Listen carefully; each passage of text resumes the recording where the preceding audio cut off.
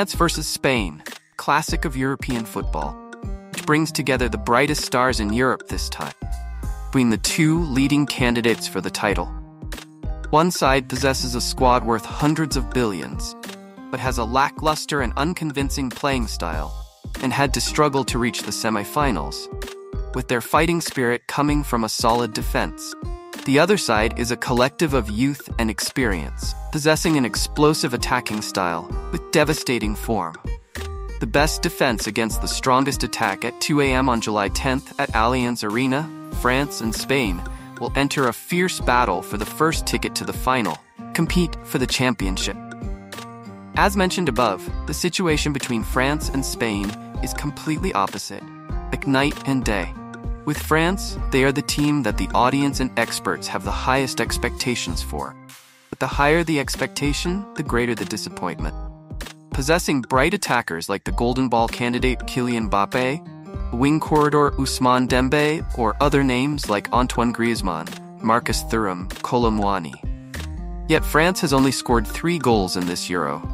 More importantly, none of the goals came from open play. Only 1 goal was a penalty. In the remaining 2 goals, the French had to rely on their opponents to score an own goal. Although their playing style is somewhat bland and soulless, somehow, France is still present in the group of the 4 strongest teams in this Euro. The biggest contributors to the team at the moment must be the defenders. Defenders with a defensive mindset are William Saliba, Dayo Upamecano, Theo Hernandez, Untilende, the trio of midfielders N'Golo Kanté, Adrien Rabiot, and Aurélien Tchouaméni. Thanks to the certainty and composure of the above names, the army of coach Didier Deschamps has only conceded 1 goal, and is the team with the best defense in the tournament. The tenacity in Les Bleus' playing style, although it may not satisfy the expectations of many, but at least the French can still be satisfied with what they are showing. Attack wins you games, but defense wins you championships. And the team that has twice won the Euro is trying to get their 3rd title, in the same way they won the World Cup in Russia 6 years ago.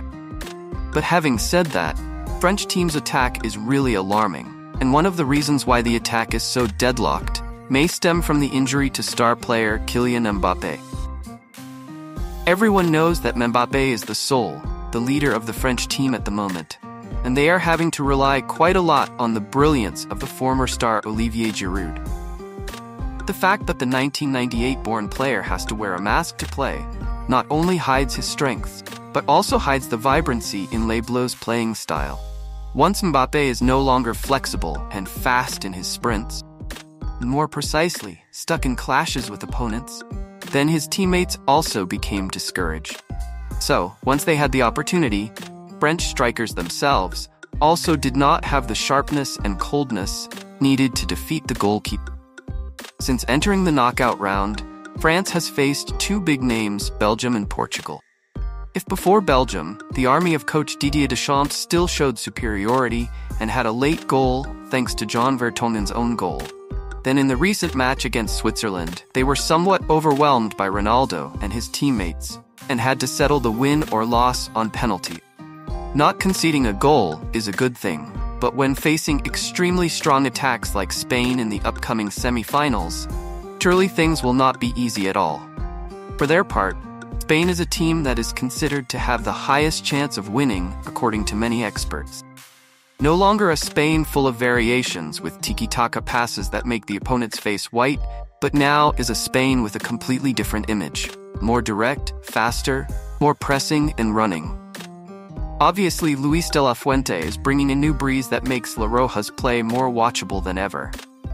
Of the remaining 4 teams, Spain is the only team to win 5 matches in regulation time without needing a penalty shootout. Even in the group stage, despite falling into the group considered the group of death with the presence of Italy and Croatia, Spain still handled it perfectly. After that, they impressively beat Georgia in the round of 16 and eliminated the host Germany from the tournament. What helps La Roja to sublimate is an attack that is in destructive form. In total, they have scored 11 goals in this Euro, the best in the tournament, and up to 8 different players took turns putting their names on the scoreboard. That point shows that Spain is not only good in attack, but they are also a certain diversity in their attacks.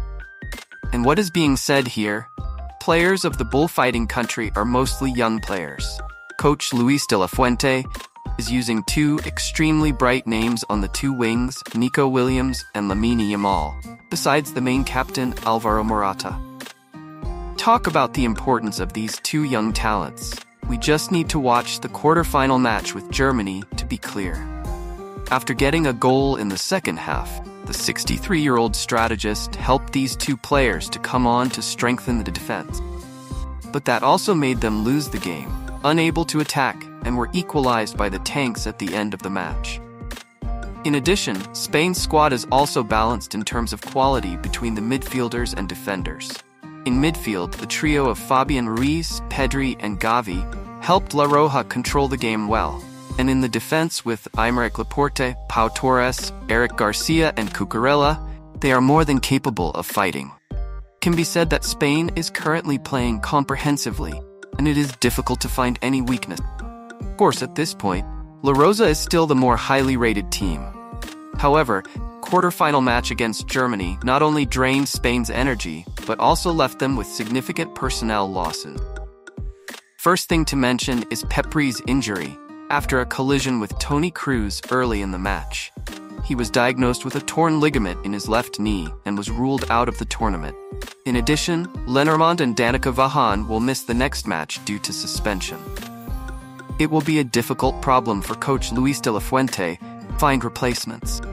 It is very likely that Nacho and Dani Olmo, played very well in the match against Germany, will be substituted. And it is not excluded that the 4-3-3 formation will continue to be used by the 63-year-old strategist.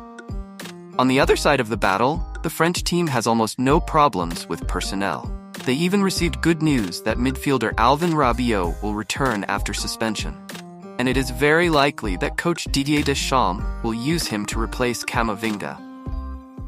However, as mentioned above, the problem of the French team lies in the attack. Didier Deschamps could keep the 4-3-1-2 starting lineup, but we can expect new names in France's attack. Spain has won the Euro 3 times in history, on par with Germany as the most successful teams in this tournament. While France is not far behind with 2 championships.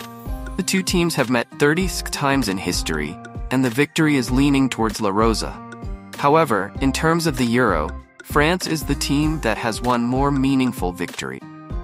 For example, in the Euro 1984 final, Les Bleus defeated the representative of the Iberian Peninsula to win the championship for the first time in history. Even in the last encounter, France defeated Spain 2-1 to win the UEFA Nations League in 2021. Mbappe himself also wants to win the Euro for the first time with his home team, which will give him an advantage in the race for the Ballon d'Or this year. It will be a balanced, tense, and unpredictable battle. France and Spain, whichever team reaches the final, has the potential to create a dream scenario in Berlin by lifting the UEFA Euro 2024 trophy. Thank you for watching, and see you again.